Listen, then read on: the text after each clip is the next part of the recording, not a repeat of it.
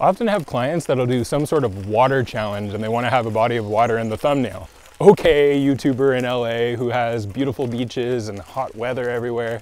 That's real nice, but here in Ontario, even though we're known for having all these great lakes apparently, I don't see any water anywhere. Is that a cat?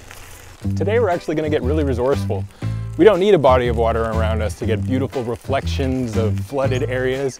That's because we have a Photoshop plugin called Flood 2 by the company Flaming Pear.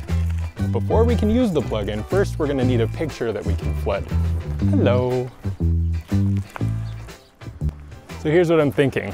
I'm gonna photograph these cows back here in this kind of mucky field, and then we're gonna Photoshop them into a beautiful landscape filled with water.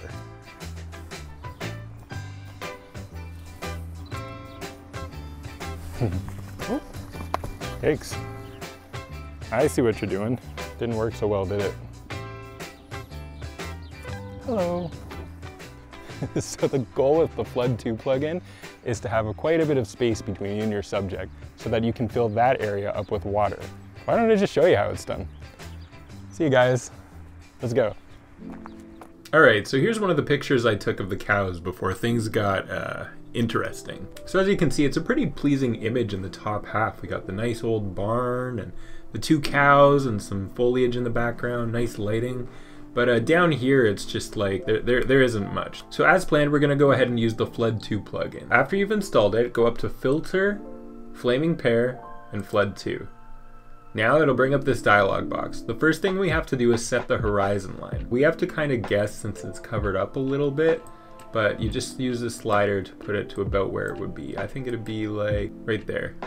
The next step is offset, so that's like if you don't see the horizon line, how far down would you see the water? I'd put it maybe here. Perspective, I think this is the perspective of the waves. Now that we see the light source in the water, we can use this to move where the sun is. I'm gonna say kind of over here because that's where it's brightest in the sky. Then the last slider is spin, and that's only if you're working with a crooked image, but in our picture today it's nice and straight, so we can just leave it at 0.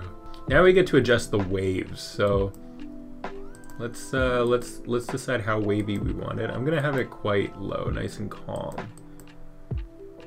Oh, there we go, we're getting nice reflections. As you can see, 0 is like pretty much a mirror reflection. You even just go up to like 7 or so, you got those nice little waves. Complexity, like a low complexity. Maybe somewhere around there. Brilliance, ooh. That's how like dark it is. So like 100%, as you can see, is like nice and bright, while 0 would be like pretty much black. I think nighttime would sort of be like around here. Oh yeah, and then the ripple. So I don't really like the reflection we have on the water now that we've changed the waves. I'm gonna play around with this a little bit more. So now I'm just gonna go back and fine tune a little bit.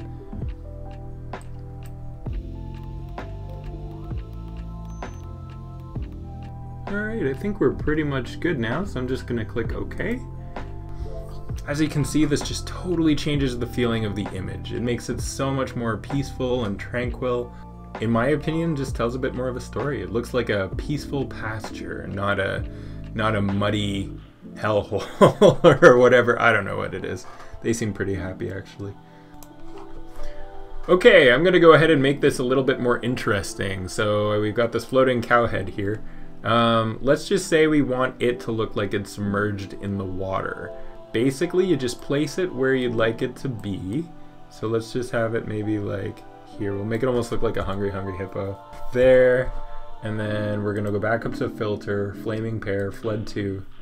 Now we're just gonna move down the offset to a level that we'd like it. Maybe there. Click OK. Okay, so as you can see, our floating cow head that doesn't have a torso apparently, or has a very tiny torso behind it, its reflection matches the rest of the water around it. That's because it's on a separate layer. If we move it around, it doesn't quite fit the reflection, but if we leave it right where we rendered it, the patterns of the reflection should line up with the reflection in the background. So why don't I open up another example. Get it? Island buoy, island boy. Anyway, so as you can see, I used the flood plugin in the background on the sky, the island, and the ship, and you can see the reflections in the background. But then I did a separate one just for the layer with our island buoy. I got the foreground popping nice, and then the background nice and faded so that you can throw in some text nice and easy for the thumbnail. Well, I hope you enjoyed learning about the Flood 2 plugin. This isn't a paid endorsement, it's just something that I use and I think is a bit of a cheat code for people wanting to add water to an image that most people don't know about. Thanks for joining me, and we'll see you next time.